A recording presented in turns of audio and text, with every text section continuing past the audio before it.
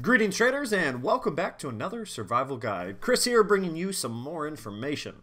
Today we're going to be talking about drawdown. This is an important subject to cover because one of the rules if you plan on getting an earn to trade funded trading account is controlling your maximum drawdown. So we're going to talk about what drawdown is, how it pertains to trading, and why it's so incredibly important to be able to control whether you're trading with a funded account or not. But before we go any further, can you do me a favor and click that like and subscribe button down below before we keep moving, because it allows me to keep coming out with these videos for you guys. Now, let's dive on into that material and learn about drawdown.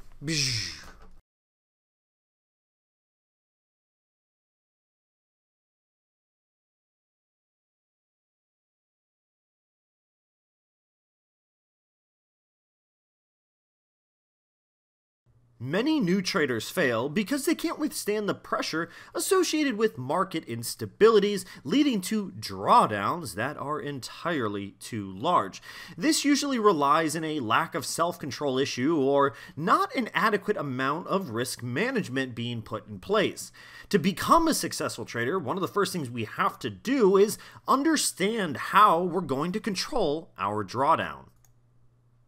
A drawdown in trading refers to the degree to which your trading account or a particular investment drops from its peak at the point of time that we had it, assuming we bought, before recovering. So basically, it is the farthest distance against our position that the price is willing to travel while we are holding it. The drawdown is calculated as a percentage between the peak and the following trough. However, in the case of a traded account value, the drawdown can also be recorded as a dollar sum. For example, if we have a $1,000 trading account and our account drops because of a trade to $900 and then the move goes back above $1,000, then the drawdown achieved was 10% or the $100 because that's how much it dropped during our engagement with the trade. If the instrument's price or the value of our account drops below the peak but then fails to get back, then we can expect a new lower trough. Troughs only become recognizable after there is a new peak. That is the reason why drawdowns are recorded right after the price gets back to the peak and not before. Otherwise, if there is a lower trough, then the drawdown itself has just simply increased. Drawdowns are an inevitable part of financial markets and more common than you might think. According to some estimations, the S&P 500 has a 5% to 10% drawdown 12.8% of the time. In addition, over an almost 200-year period of market history, investors had been in a drawdown 74% of the time. More than 40% of the drawdowns exceeded 20%. If the market has so many drawdowns, then it is normal for our trading account and the assets in our portfolio to also have them as well. We can't simply run away or hide forever against a drawdown. So it isn't necessarily a bad thing to have a drawdown, but they do need to be managed properly. This is where adequate risk management strategies allow us to survive all of the periods of drawdowns and continue moving forward with our profits. Drawdowns in trading are important because they help us as traders measure the historical risk of instruments or evaluate their overall performance. For example, the drawdown of an ETF, futures contract, or a stock can indicate how risky and volatile the instrument has been in the past. That way, traders can better identify whether the particular instrument fits their risk tolerance and investment goals. In the context of trading, drawdown can also be described as downside volatility. The bigger the drawdown, the more volatility the particular instrument has been through and will likely continue to go through.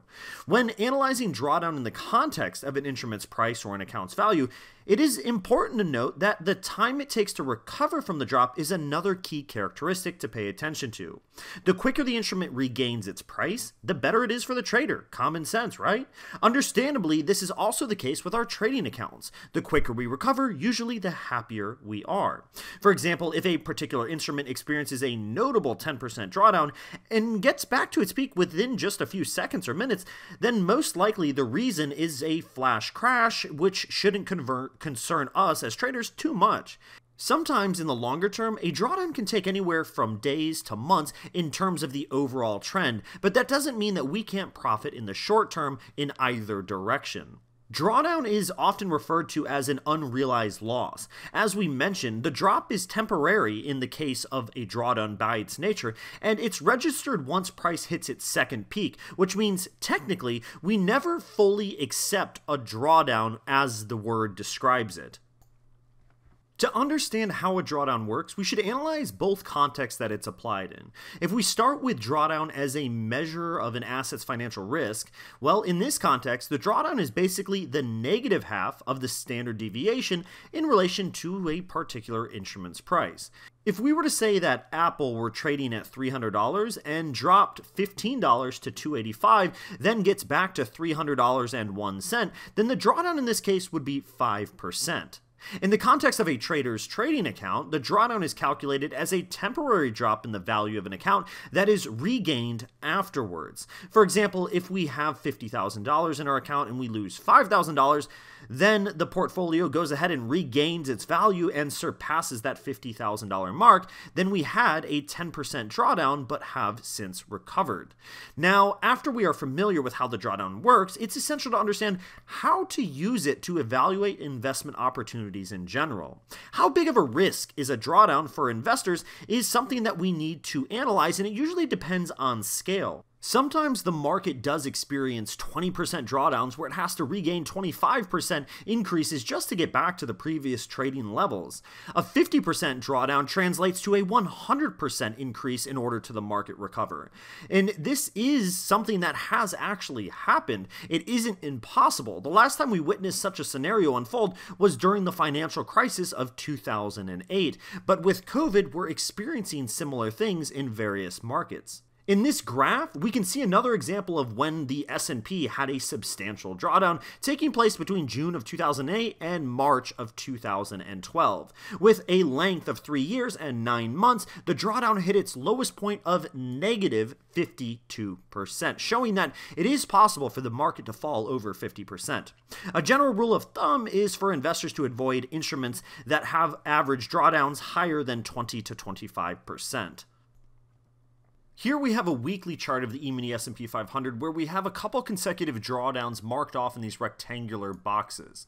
So what we have is the first drawdown starts from the peak of A and then hits a trough around B, then proceeds to surpass the previous peak, which was obviously around A, as we reach the point of C.